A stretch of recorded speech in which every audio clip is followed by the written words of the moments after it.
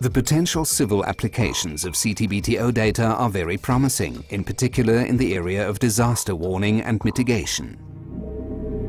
Tsunami warning centers have asked the CTBTO to relay the relevant data, and these are already making a valuable contribution to tsunami disaster mitigation.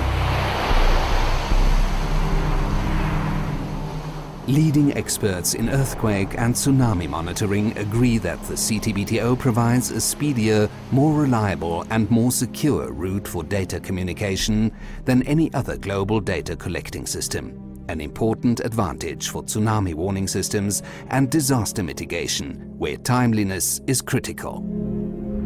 Data generated in the monitoring of volcanic activity and the data resulting from atmospheric transport modeling could help civilian aviation to stay clear of dangerous ash plumes.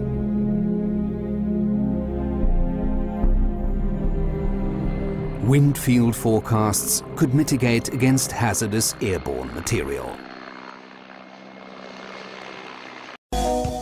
The establishment of the CTBTO's unique global system of monitoring stations began in 1997 and is nearing completion. To build the stations, CTBTO specialists had to venture into some of the most remote places in the world. Their job was to set up highly sensitive monitoring instruments and train the local staff to operate and maintain the equipment. In 2007, over 200 of the monitoring stations were sending data to the International Data Center in Vienna.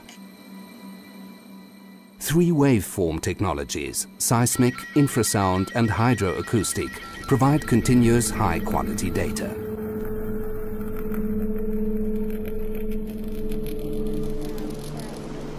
Seismometers measure waves in the earth. Infrasound sensors measure waves in the air that are inaudible to the human ear, and hydrophones measure sound waves in the oceans. What makes CTBTO data unique is that waveform data are processed together, fusing the 3 waveform technologies. These waveform results are then merged with data from radionuclide detectors. Radionuclide monitoring is key for fulfilling the treaty mandate, the ultimate verification of nuclear explosions. The high-quality monitoring station on the rooftop of the Vienna International Center is an example of the 80 radionuclide stations being established to measure radioactive particles in the air. With the radionuclide data, technical experts will be able to detect the smoking gun of a nuclear explosion.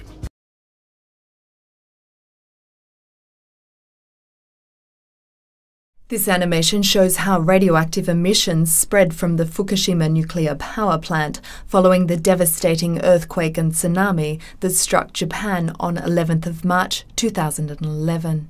CTBTO's radionuclide monitoring stations, highlighted here as purple diamonds, recorded and tracked the unfolding crisis to keep authorities informed.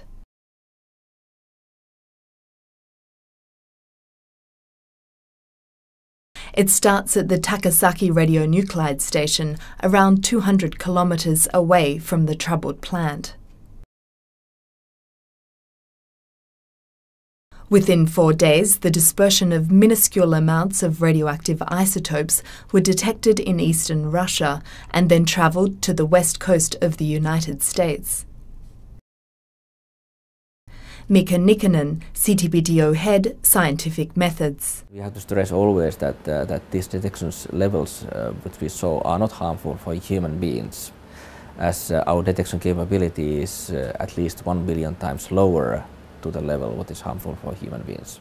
By day 15, traces from the accident in Fukushima were detectable all across the Northern Hemisphere, where it remained with the equator initially acting as a dividing line between the northern and southern air masses. But in a little over a month, traces from the release had reached the Southern Hemisphere.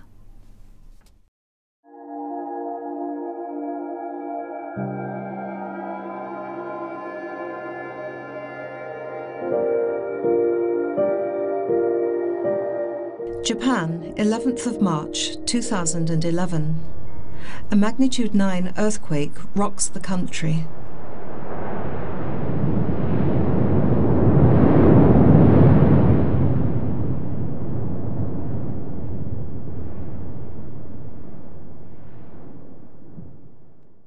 CTBTO's monitoring stations around the globe record the event. In the seconds and minutes after that earthquake, the acoustic energy or the elastic energy from that earthquake spread around the world and was picked up, recorded by all the IMS stations, more importantly the seismic stations and the hydroacoustic stations.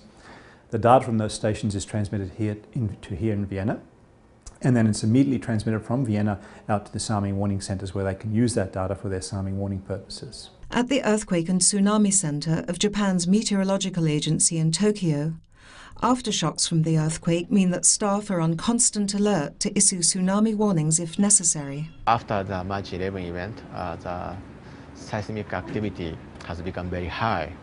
And as you have seen here, so many aftershocks. We are using the IMS data from 25 stations.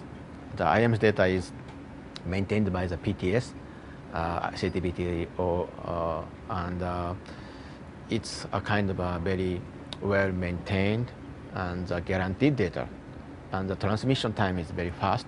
So yes, it's one of the most reliable data. But the force of the March tsunami was devastating. More than 20,000 died in the onslaught. It wiped away towns and crippled the Fukushima nuclear power plant.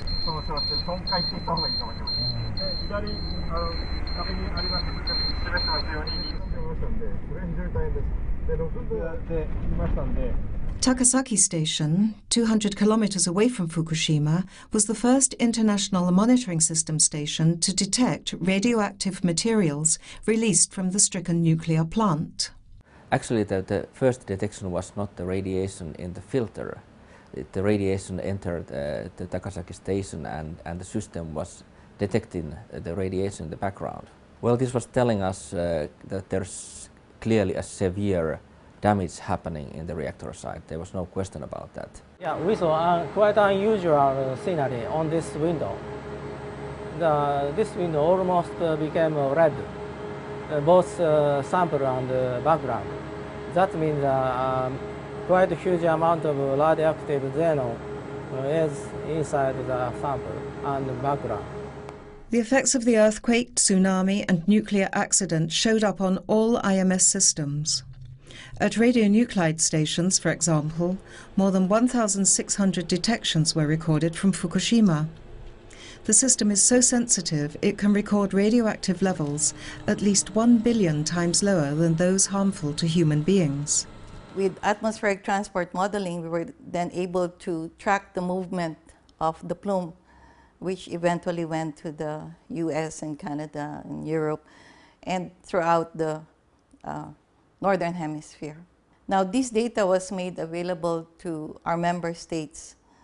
And because of their high reliability, there was sufficient confidence among our member states to utilize the data in providing guidance to their respective governments about radiation protection implications for members of the public.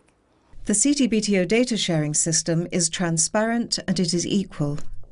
During the Fukushima crisis, some 1,200 institutions, including public health authorities, had access to CTBTO data in real time. This was really tragic for Japanese people.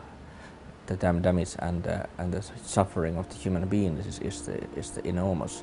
But it was also a big test, a stress test for our whole system of CTBTO. And this was a proof that it is working extremely well in the stressful situation like this.